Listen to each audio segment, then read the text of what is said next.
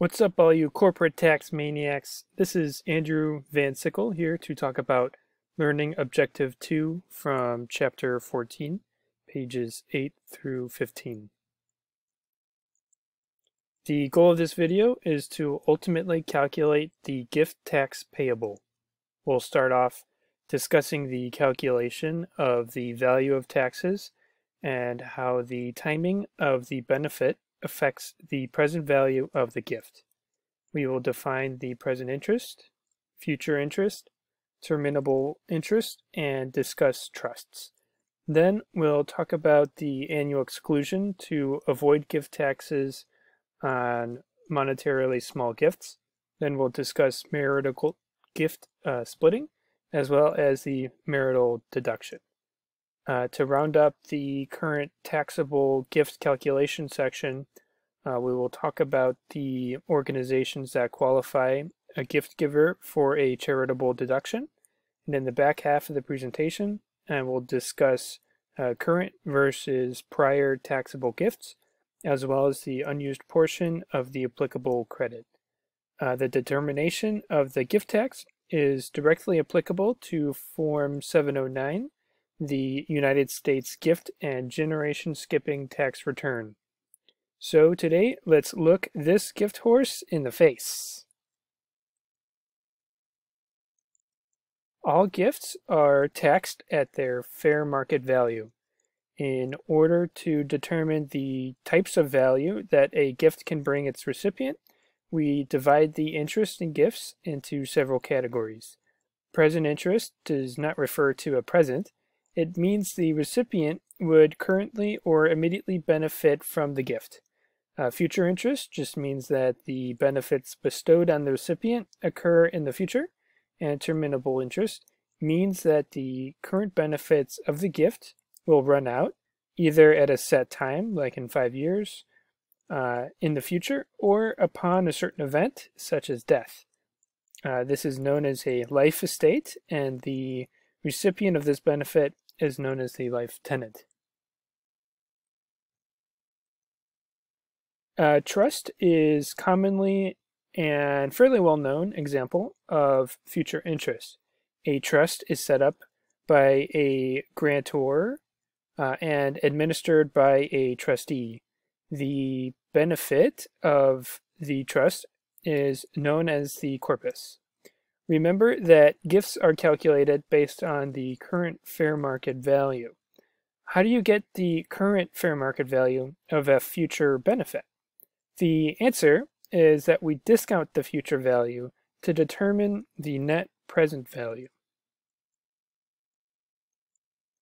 And the discount case, the discount rate in this case, represented as R, is known as the Section 7250 interest rate published by the Treasury.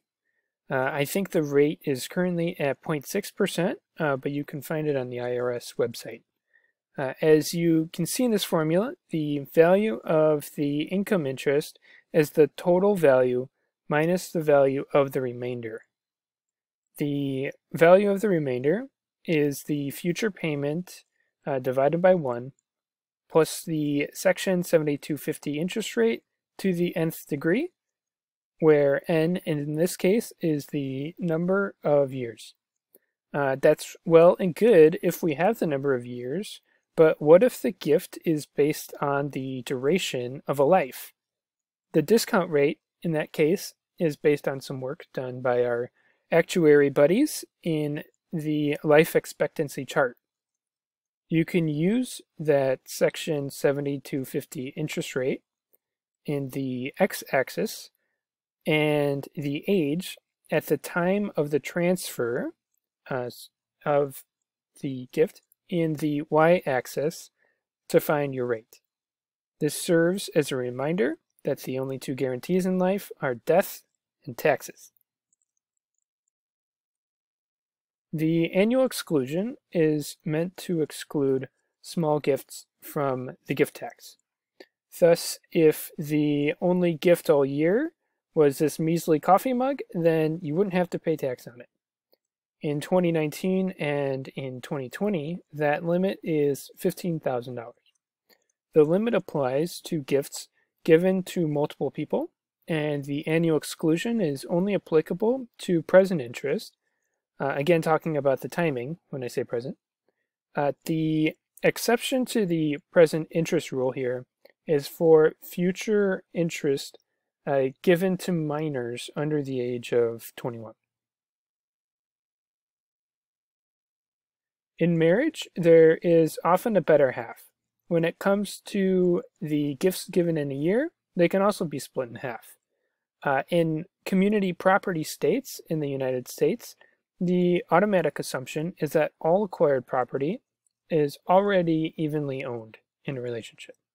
In common law states, one spouse can own more of the property if they make more of the total household income. Thus, with the gift splitting election, couples in both types of states can be treated equally. With the marital gift deduction, gifts given to a spouse may be deducted when calculating gift tax. This does not include gifts of terminable interest because it only applies to gifts that will be present at a recipient's spouse's estate. Looking at the charitable deduction, it is limited to the value of the gift after considering the $15,000 annual exclusion. Qualifying charitable organizations might include religious, scientific, educational, charitable, or public organizations.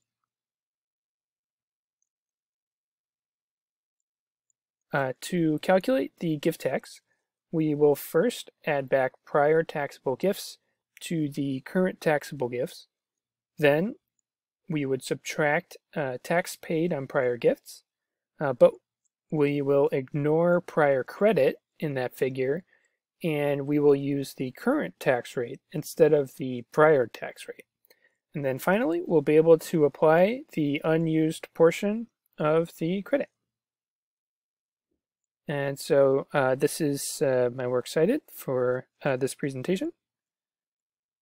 Thank you so much for watching, and I'd appreciate if you liked and subscribed.